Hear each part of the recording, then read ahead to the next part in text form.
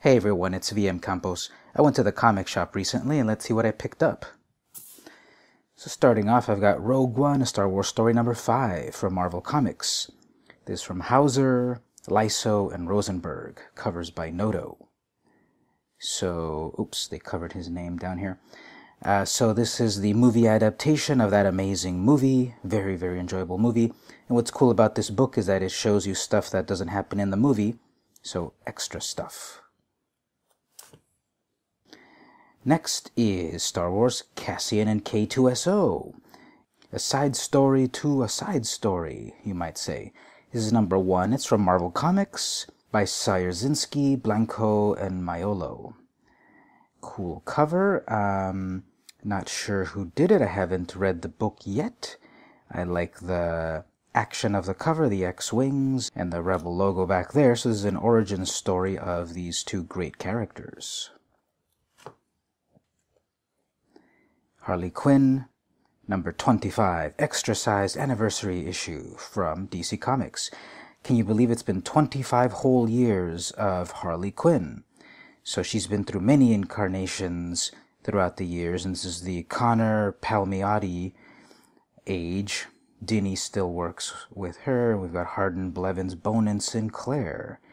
This is the regular cover 1. There was also the Cho cover, but I prefer the Connor and Sinclair art more. Pretty violent cover, actually, but it's her anniversary party. It's Surprise, Surprise, Part 1. Then I've got Deathstroke Defiance, number 21. Dark Titans storyline, I guess. I'm not reading this book at all. I don't know any of these characters, really, but it stood out for me for the cover swipe. This is the classic Justice League cover swipe, which was then swiped by, I guess, Justice League Europe, Justice League International, whatever.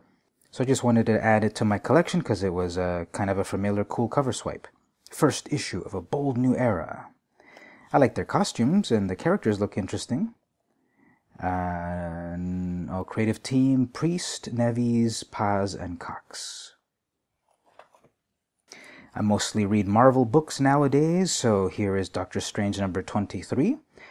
This is one of the ones I read on the regular basis. I was there from the beginning of the current Doctor Strange storyline, and I was sad to see Aaron and Bachalo leaving the comic at issue 20. Bachalo was still doing the covers for 21 and 22, and now the team has gone over completely to Hopeless and Henriken. Different style, it's more realistic than the Bachalo era, but I like it. And this is tying into the Secret Empire storyline, which I'm not a fan of. But I'm reading Doctor Strange, and I'll stick with it. Another one that I've stuck with for a while is The Unbeatable Squirrel Girl. Here's number 22. New storyline starting here. Enter the Savage Land. I love this book. It's so much fun. We've got North, Henderson, and Renzi doing a great job on this really fun, out-of-the-ordinary character. Instead of the grim grittiness of the other stories that are going on, it's kind of cool to see something else of just fun and adventure. Really like that cover. It's different style than Henderson's usual style. Looks like painted and such. Too bad this big old barcode here and this logo here mar it, because this would be a great poster to put on the wall. I needed to catch up, so I've also picked up 23. So this is the continuation. Love this cover. It's so realistic and really fun. Young Love and Doombots in the Savage Land, with Squirrel Girl kicking Doombot butt. Looking at it kind of closer, it looks like it's Prismacolor pencils. I don't really see that medium used. Not on this series or on many comics nowadays, just because it's so much effort to do it. Amazing Spider-Man 30 and 31. I also was a little behind, so I picked both of these up, continuing the Secret Empire, which again I'm not a fan of. But Spider-Man is my favorite comic character of all time, and these Ross covers are just tremendous. Although I don't like that spider car. I think that's really lame. The new Hydra Dr. Octopus is really cool.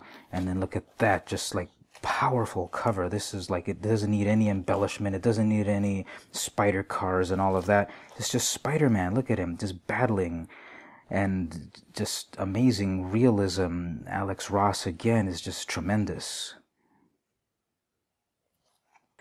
All good things must come to an end, and here's Spider-Man 2099, number 25, the last issue of the series. I was reading Spider-Man 2099 in the 90s when he debuted. Hadn't read him in a while, but when he had his own series again, Volume 2 a few years ago, I picked it up. I really liked it. These Francesco Mattina covers are just tremendous. Again, they give Ross a run for his money. And this is the end of the line for this series. I don't want to spoil everything. You should really read it. But here we have two Spider-Man's 2099s and Tempest.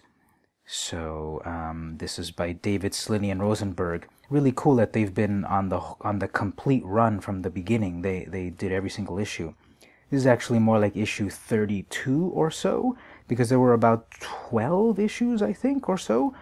9 or 10 issues of Volume 2, Spider-Man 2099, until Secret Wars, when it rebooted back to number 1.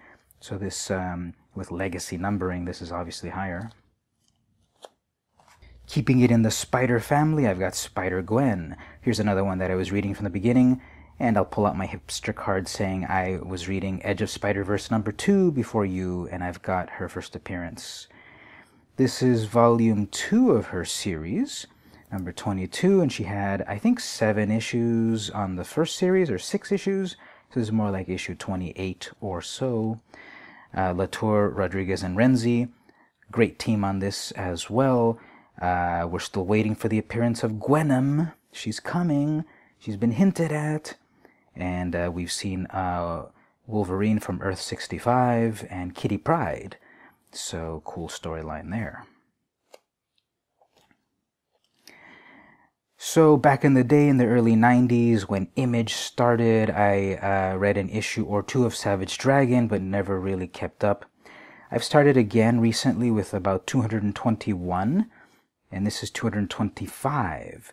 Can you believe it? 225 issues and a 25th anniversary of Savage Dragon. This is the regular cover. And it's basically, yeah, it's 100 pages. Super spectacular, 100 pages. With a super spectacular $9.99 cost. Unlike that one Spider-Man book that was also that price, but not so many pages. Anyway, so this is Eric Larson's brainchild for 25 years. Actually, a character that he's had since he was a kid. This is the 100 pages. This is part 3 of the universe-shattering events that have been culminating in the last 3 issues. And there's a long mythology for this character, of course. You need to look back into it, but basically the original Savage Dragon isn't the main dragon anymore. Malcolm is the main character. A lot of stuff happening, different dimensions, a lot of stuff going on. And a little bit of controversy in that the book is getting... like sexier, dirtier, more grown up. There's more and more nudity in the book. As a matter of fact, I got the alternate cover, the triple X rated cover. It's not safe for work at all. So if you're interested in me opening that, skip to the end, or else you're going to be shocked at the nudity. That's later. Another shocking book, I Hate Fairyland, from Scotty Young. Image Comics. This is number 14. This is the regular cover. Fluff This Maze. This is the G-rated cover, I Hate Fairyland. If you're not reading this book, it's super funny, it's super weird and violent, really well drawn. I also got the adult version of it. I will show that to you at the end of the video. So we're living in interesting political times. That's a nice way to say it. The real way to say it is fuck Trump. But anyway, it's all about the comics in this video. So this is Calexit. This one stood out for me, of course, as a liberal fantasy, but nope, we're going to stay, we're going to fight. Anyway, so here's from Black Mask, Calexit #1 by Pizzolo, Nahuelpan, Boss, and Campbell. Basically, what if California broke away from the United States under the Trump regime? So we'll see where this series goes. Haven't read it yet, but picked it up. I guess it appealed to my values, and can't wait to check it out. This was on the shelf, and it really stood out to me because of the name Brendan Small. And this is, of course, his Galacticon magnum opus, which started off as a a musical project, and here it is now as a comic book. I don't know anything about it. I never heard the music, but I know who Brendan Small is, and so I liked the cover and I picked it up. This is from Albatross #1. Brendan Small, Eric Powell, name that is big in the comics at the moment, Steve Mannion, Marissa Louise, and Warren Montgomery.